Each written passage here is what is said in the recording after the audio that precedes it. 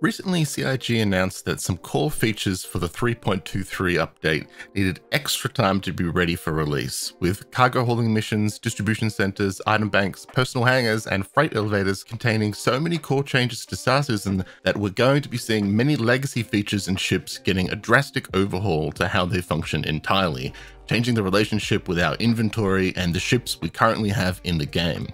Since soon gone are the days of local and ship inventories and onwards to a more physicalized inventory system, with every item, if not being in your personal inventory, needing to be stored in a cargo crate or on physicalized racks on ships. So to get you prepared, here's my list for the best ships to help you get the most out of the 3.23.x update. Before we get started, I want to say thank you to Tobii Eye Tracker 5 for sponsoring this video.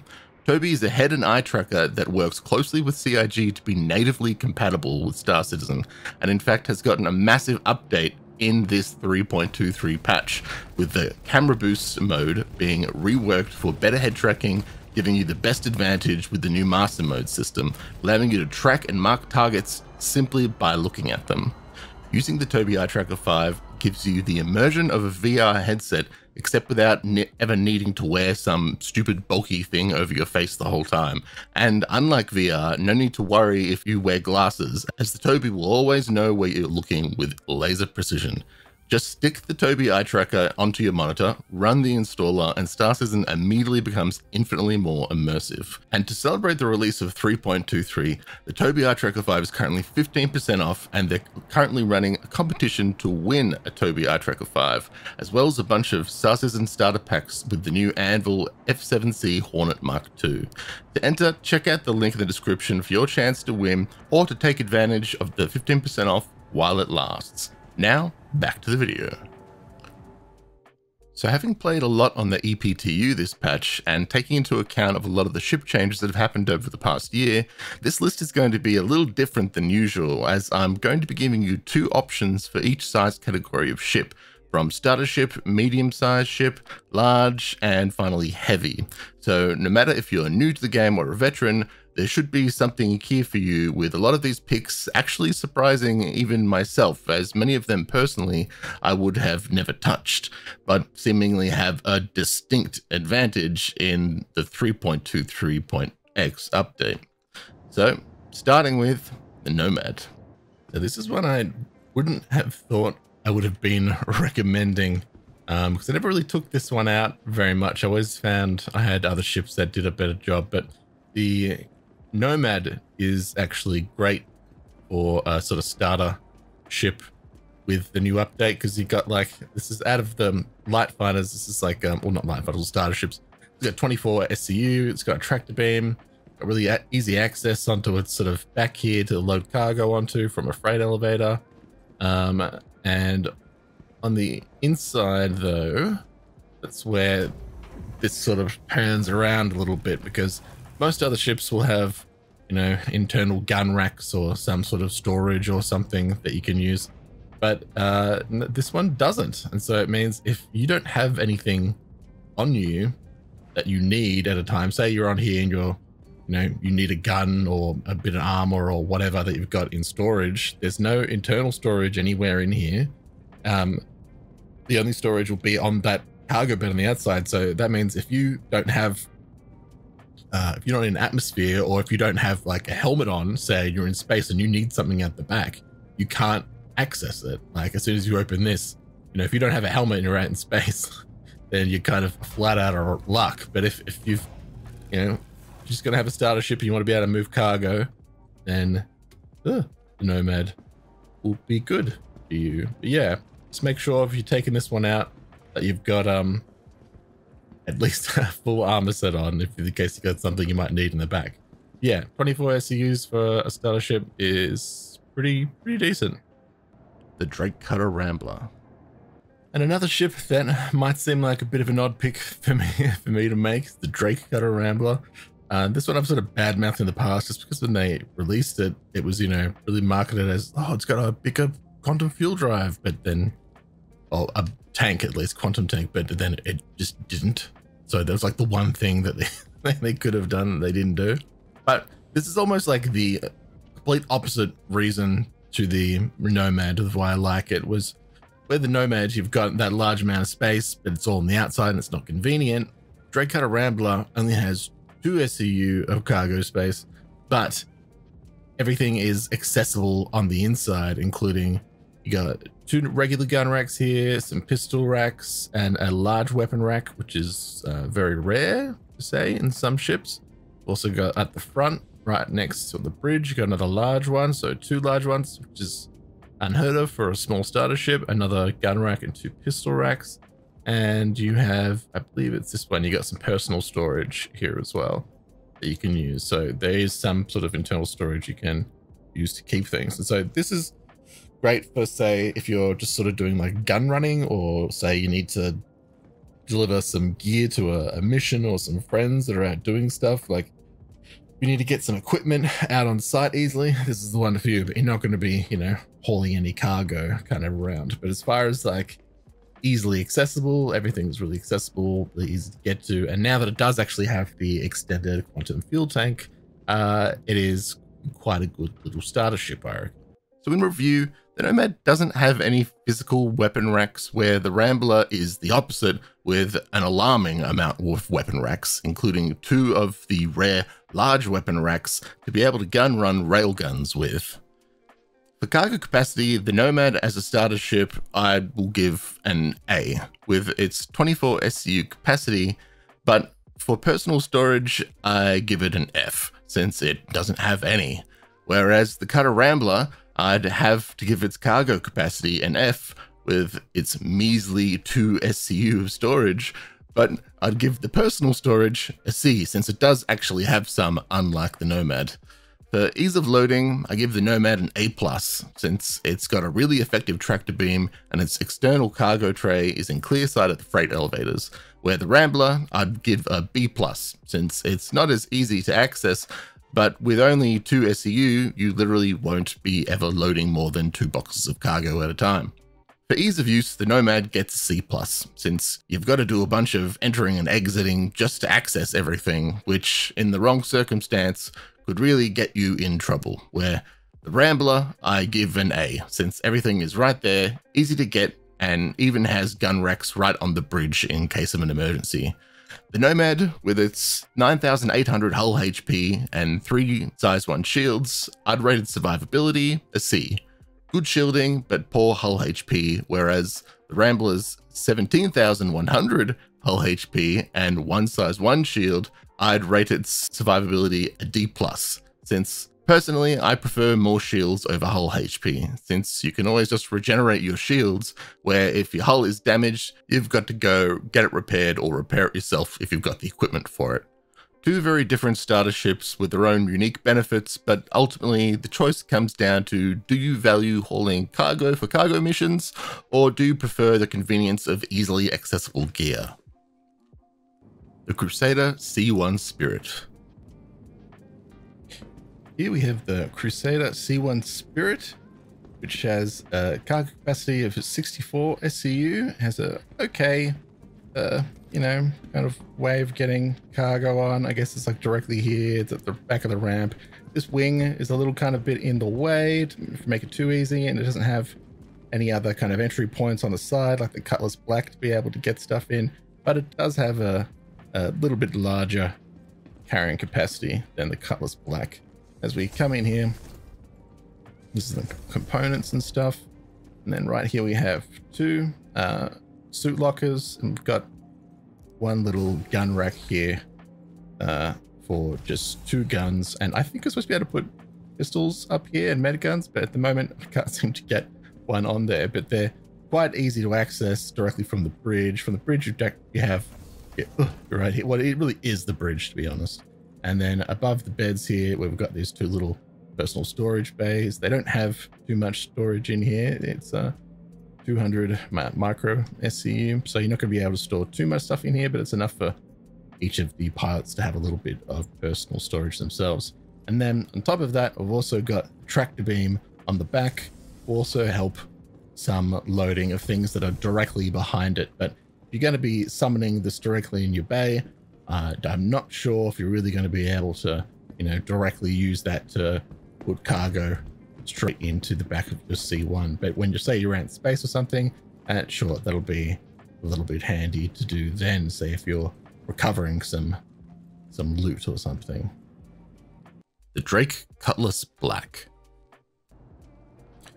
So here on the Drake Cutlass Black, see we've got pretty good access, not only just from the back here, but we've also got these massive side swinging doors.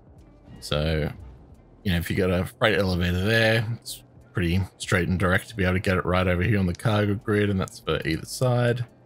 Then of course, it's also got a tractor beam at the back here, but it actually has pretty terrible placement of the tractor beam. Yeah, see, I'm sitting in the co-pilot seat here at the moment.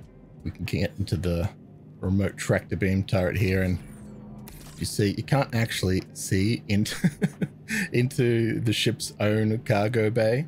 And on top of that, the freight elevators will probably be behind here, so it's not going to be very good at being able to load and unload gear unless you've got, say, maybe a crew and they're just kind of like they're over, you know, to the side, just chucking things within your reach. But I mean, I guess even then you're not going to be able to hurl it in the ship.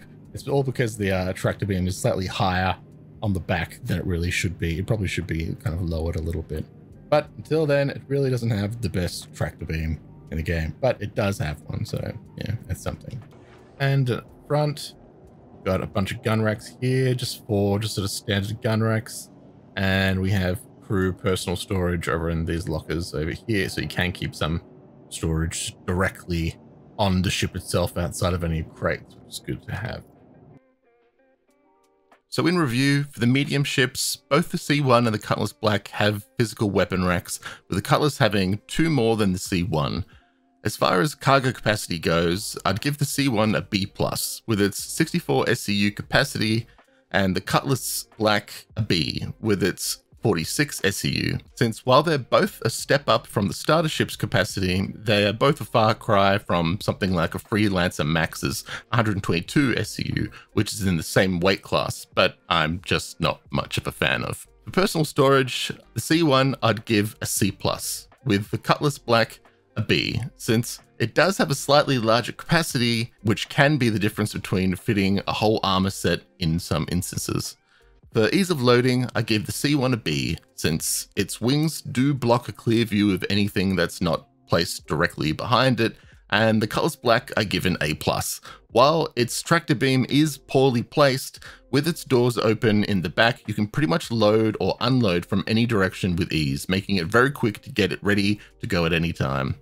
For ease of use, both ships get an A, as they're both equally as easy to get in and out of, and access any gear you might have on board. For survivability, I give the C1 a B with its 67,600 hull HP and size 2 shield, and the Cutlass a C+ with its 37,242 hull HP and also size 2 shield. Very similar ships, but the difference comes down to a few things. Style being one of them, and the ability to get in and out quickly. I'd say the C1 is more of a hauler, while the Cutlass is more of a brawler. The Drake Corsair. Corsair has a generous 72 SCU of cargo space here, and it's quite easily accessible to put stuff on from where the freight elevator will be over that way, to get it from here to here easily. And going further in, other than having cargo accessible there, we've also got a whole armory here dedicated with 2 large weapon slots, same as the Drake Cutter. 1, 2, 3, 4, 6 gun racks and 9 pistol racks up there, and a couple armor lockers or physical weapon racks. But one of the best sort of features about the Corsair for especially multi-crew people is that each has multiple crew quarters, and in the crew quarters they each have their own little armor locker. And down here, they've got their own personal storage under the bed where they can all keep any gear of their own. So there's no need to put anything in a box. If you've got multiple people on your ship, they can all have their own sort of independent storage, and that's the same for each one. So that's 3 for crew there, and at the front as well, there's also a This is like the captain's quarters right on the bridge here that has those as well. And not only is it easy just to get that gear on, directly at the back ramp, but you also have this little airlock here. So if you need to just get gear directly in, it'd be quite easy to do it directly from here as well. So the Corsair has, in a previous daily drivers, I'd complained that it was easy to still kind of break. They have sort of fixed the thruster HP a bit, so it's harder to get those broken. But that being said, they still can break. And when they do break, this thing can be wonky as hell. But it really is a great ship to pull around if you're going to do some cargo and stuff, just because it's got so much pilot damage that it can do. It's got, a great bit of storage. It's got all the multi-crew stuff you need, and it's just really one of the best all-rounders in the game, to be honest. The Constellation Taurus. Now, the Constellation Taurus really is one of the king daddies in this patch for cargo hauling, because it has this fantastic cargo bay here that drops straight down to the floor with a generous 174 SCU of cargo, and it's quite easy to be able to get cargo directly on here from the freight elevators, which would be to the side there, or wherever you are really. Like, this thing's down and easy to access at any point. In fact, it's one of the few ships that has a tractor beam that comes down directly down here from the bridge. You can get into a little seat and it'll drop you down, and you'll easily be able to see cargo either in the freight elevator or on the cargo bay here, and you'll be able to get it directly onto the cargo grid or take things directly off and into the freight elevator pretty much from within the bridge itself. And it's, out of all the ships in the game, it really does have the best placement for its tractor beam to cargo placement, where most other ships it's actually quite hard to use it to get stuff directly onto the grid. But on the Taurus, it was really made to be the perfect ship for that. Taurus is also one of the easiest ships to get in and out of, with the front little elevator here leading pretty much directly into the cockpit. So it means getting in and out of this thing is a lot easier compared to some of the other ships where you have to kind of make it all the way through the length of the entire ship before you can even get, into the cockpit seat or get to the back to get out of it. And not only that, but inside it also has, these are actually armor lockers. So that's a generous 5 armor lockers for the size of the ship. But the downside is that it only has 2 gun racks inside here. So there's really not much you can do on that account, but it does have such a large storage space back here that it does sort of make up for it. It's definitely the more cargo focused ship out of this and the Corsair, where the Corsair is clearly the more combat focused. Not only does the Taurus have a great way of loading cargo directly onto the grid there, but it also has these great number of airlocks as well, where with the new EVA, it's going to be much easier to be able to get on and off ships quite easily. And if you need to get just a little bit of stuff from a freight elevator, it'll be easy to access from here. There's also one over here, kind of above these hatches.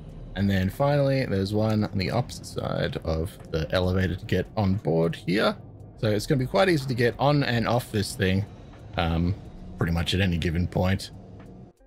So in review, the Corsair has probably one of the best armories and physical weapon racks in the game to date, where the Constellation Taurus potentially has one of the most lackluster.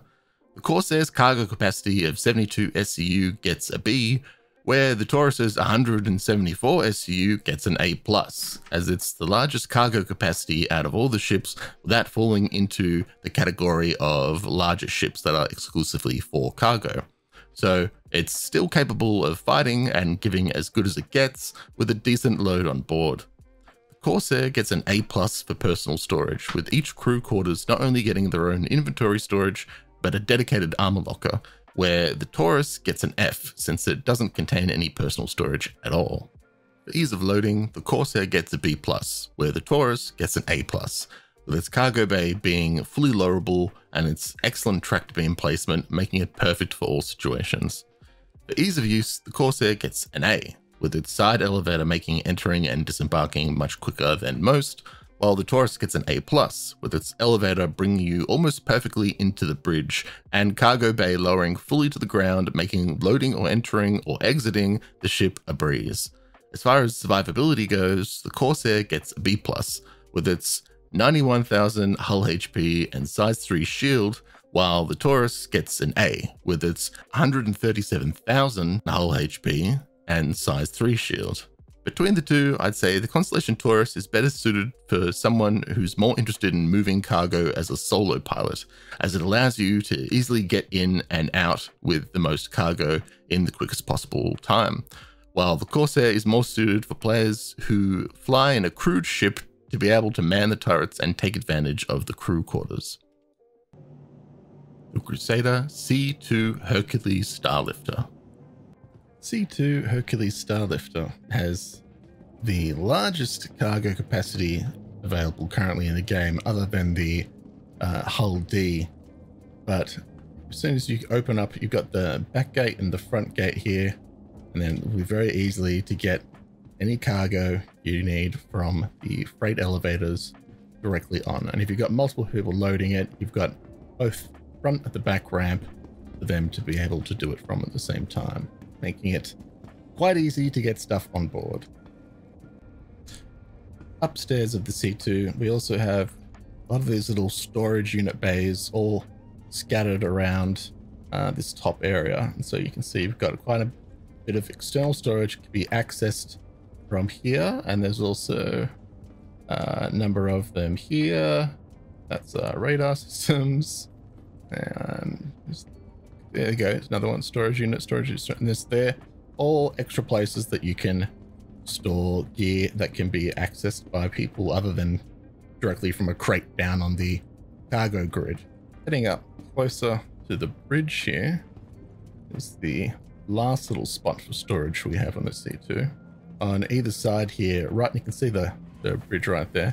But on either side, we have these gun racks that can take 1, 2, 3, 4, 5, 6, 7, 8 large rifles in that one. And at the top here, can take pistols, med guns, and the like. Then over here, it's just a mirror of the previous one. And all these are easily accessible directly from the bridge. And there's also these suit lockers and escape pods right here, which, although suit lockers aren't online, it likely we will be seeing them sooner rather than later, since all this sort of stuff is becoming physicalized. But this is quite good for, say, if you're being boarded while you're running some cargo. If you need any gear, it's immediately kind of right here, other than having to run all the way through and then making it to the either your storage crates here, or down still in a box down on the cargo grid down there. The Crusader M2 Hercules Starlifter.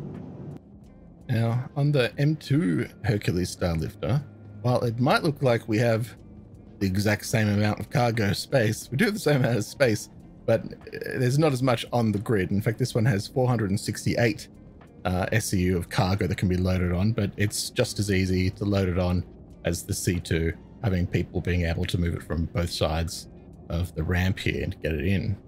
And upstairs, like the C2, the M2 also has these storage units that can be found all here and over on the other side. And I think there's some up here too as well.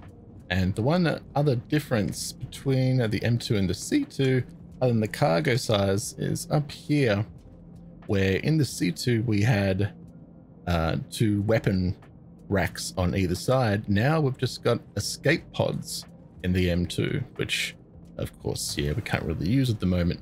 But in a trade-off for that, what we do have is just out here, over where there was a like a dining hall. We've now got a little sort of a drop pod and an armory over here, a full armory. And so this is where we've got, these are the same gun racks as we would have had over there, but we've also got 2 for large weapons such as rail guns or missile launchers. So we've got 4 that can be kept here, and we've got more armor racks over here in total. And then also, this is one little spot people don't find, but there's also some extra storage up here as well. more personal storage where crew can keep, you know, their more kind of kit. So that's I'm kind of torn between the M2 and the C2, to be honest, because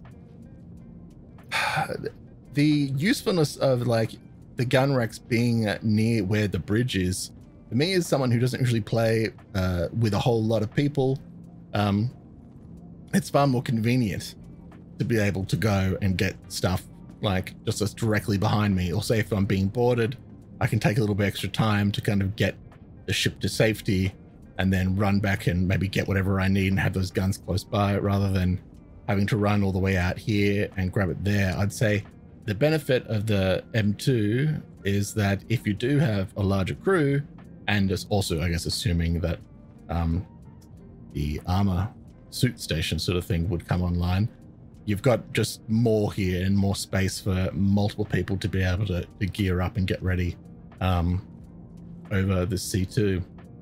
But as far as the gameplay, the new gameplay that comes in with 3.23 or 3.23.x, I would probably say the C2 probably will get the most bang for your buck, since you don't need to use a weapon rack to get a weapon. You can always just have them in these personal storage bins as well. So if you needed more storage than just reconfigure those weapon racks, then you can just kind of grab them from here without too much more hassle. But if it's important for you to have like a larger armory that can hold the larger weapons, and you're going to have more crew on hand anyway, that'll kind of be back here, maybe doing this was sort of engineering gameplay, then maybe the M2 will be for you. In review, these two ships are probably far too similar in design than they ought to be, with the only noticeable differences being their cargo capacities and ease of use in relation to their physical weapon racks. If you fly with a limited crew and you're mostly interested in carrying the most amount of cargo in a single ship, there's no need to get the M2. Just take advantage of the C2's extra 170-ish cargo space and having the gun racks closer to the bridge. And at the time of recording, with the new in-game price rebalancing, the M2 is now almost 10 million Alpha UEC more than the C2. But if you're looking for a ship to ferry larger groups around for combat reasons and are more likely to carry vehicles than cargo, then the M2 might make for a better choice, since it does have more weapon hard points and would keep your crew from bottlenecking the bridge corridor. So those are my picks for the best ships in the game for the upcoming inventory and cargo changes. Let me know in the comments below which out of those ships you'd pick, or if you can think of any other ships that may even be better suited than the ones I picked. Like this video and subscribe if you haven't already for more videos like this, and thanks again to Tobii Eye Tracker for sponsoring this video. Remember, links in the description below for details. And as usual, my name's Dead Leader, and I'll see you in the verse.